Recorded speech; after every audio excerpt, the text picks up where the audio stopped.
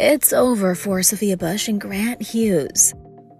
The One Tree Hill alum has filed for divorce after 13 months of marriage, Access Hollywood confirms. Quote, Sophia and Grant were friends for 10 years and bonded during COVID through their love of community service. They continue to run their nonprofit together and remain good friends, a source close to the couple told People magazine.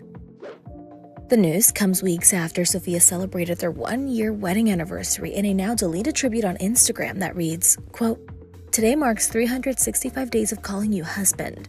Best decision of my life. It still feels like this, ecstatic, running toward the future, grinning and laughing together. I love you, my favorite. Happy anniversary. The 41-year-old actress married Hugh in June 2022 in Tulsa, Oklahoma, nearly a year after announcing their engagement.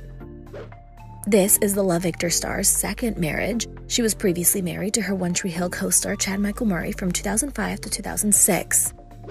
Since starring in the hit CW drama, Sophia has become a major activist supporting women's rights, amongst other things. Back in 2019, she chatted with Access Hollywood, Scott Evans, and Kid Hoover about when her priorities shifted. Great to see you. And you've been on many, many times for all your roles, but now I feel like you're shifting to this huge activist part. Was there a turning point for you? You know, it's interesting. I think that I've always felt immensely responsible, having a privilege of a platform, being on television and working in films, being able to talk about politics, going out and canvassing for candidates. I mean, early days campaigning on President Obama's first election. Yeah. You know, activism has always been part of the core of who I am, and the way content is changing, it's enabling us to tell bigger stories than just writing an op-ed here or posting essays to my Instagram, which I do all of the time.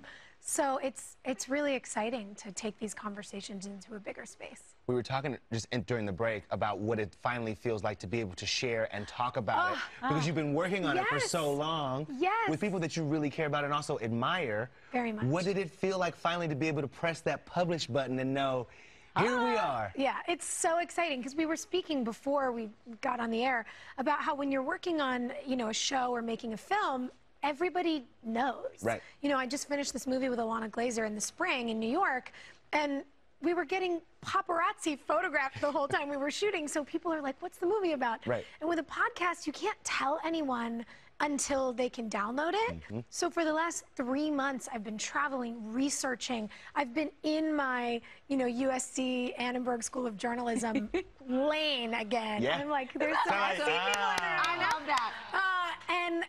And I haven't been able to share it with anybody. So finally, I'm like, guess what? I interviewed Gloria Steinem and Katie Couric and Jay Shetty and Karamo Brown, and Oh, you came in hot. Hot, yeah.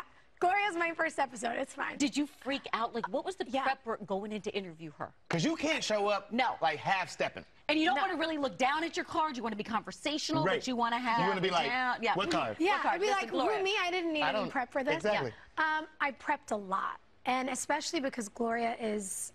She is an idol to me. She is an icon.